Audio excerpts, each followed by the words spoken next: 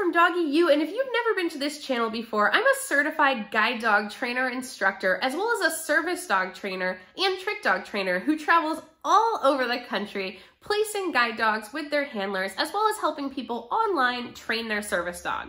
So if that interests you, make sure you subscribe to this channel for all of our new videos, as well as support the channel by checking out the Patreon page at patreon.com/doggyu, where you'll have access to monthly live Q&As with me, as well as tons of bonus content.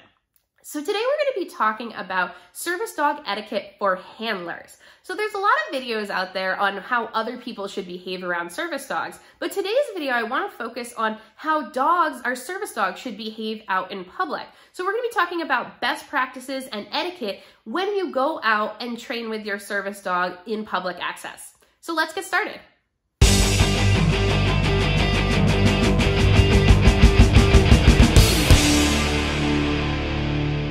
Public working a service dog, I want to hold myself and my dog up to a high standard of behavior that really shows off the hundreds of hours of work and training that I've put into this dog, makes it easier for others to ignore the dog, and gets those really nice comments that really are a feather in your cap when someone says, wow, that dog is so well behaved and trained. That's what I'm looking for when I'm out working my service dog. Now, I'm not suggesting here that dogs need to be robots, because no animal is a robot and mistakes and bad days are definitely going to happen. But what I do want to lay out, especially for those that are new to service dogs, is some service dog etiquette to help you along your service dog journey. And I already know I'm going to get comments like, my dog can't do X because to task they need to do Y. I get it, totally understand. These etiquette suggestions may not apply to every single person, but they will apply to the majority of service dogs. All right, let's get started. The first thing I want to talk about is having a well-maintained dog. We want the dog to look the part, meaning that they look generally well-groomed, they don't stink, they're potty trained, and they're generally quiet. What we're looking for is that mark of a really good service dog where you're at a restaurant, your dog's under the table, and then they come out from under the table and everyone around is like, oh my gosh, I didn't even know there was a dog under there. That's kind of the mark that we're looking for, is a nice, well-maintained, quiet dog that looks the part. Another best practice when you're out with your service dog is dogs belong on the floor. They don't belong in any place where a person is going to be seated or their groceries or food are going to be.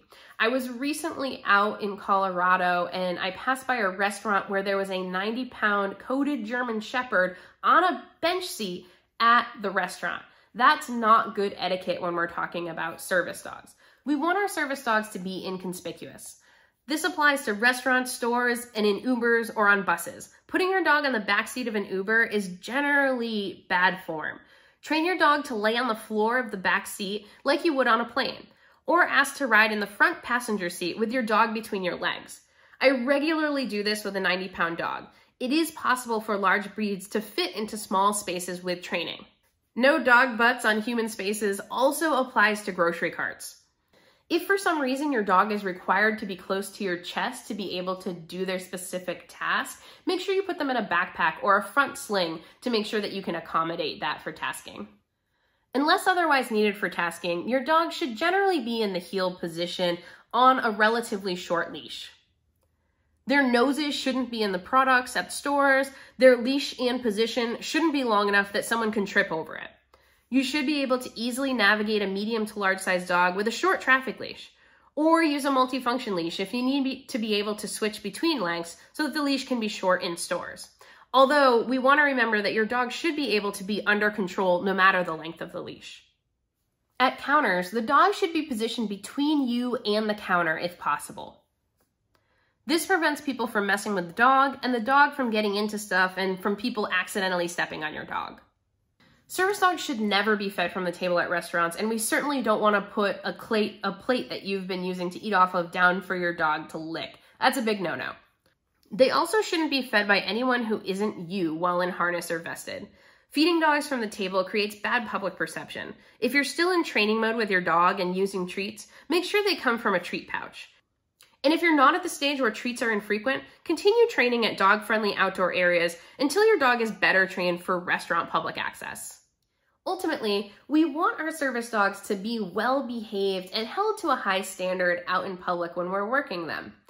This means that not all dogs are going to be ready for those difficult places right away.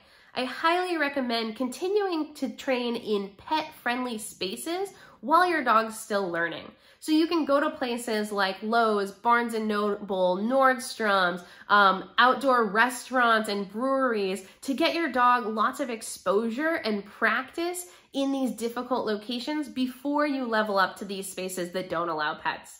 All right, everyone, I hope you found this video on service dog etiquette for handlers useful. If you like this video, make sure you give us a thumbs up and subscribe to this channel. If you have comments, questions, or suggestions on videos you'd like to see, make sure you comment down below. Also, if you want to support the channel and get direct access to me and lots of bonus content, check out Patreon at patreon.com/doggyu. You all have an awesome day and happy training. Thanks for watching and stay tuned for our next video. Subscribe now and never miss an episode.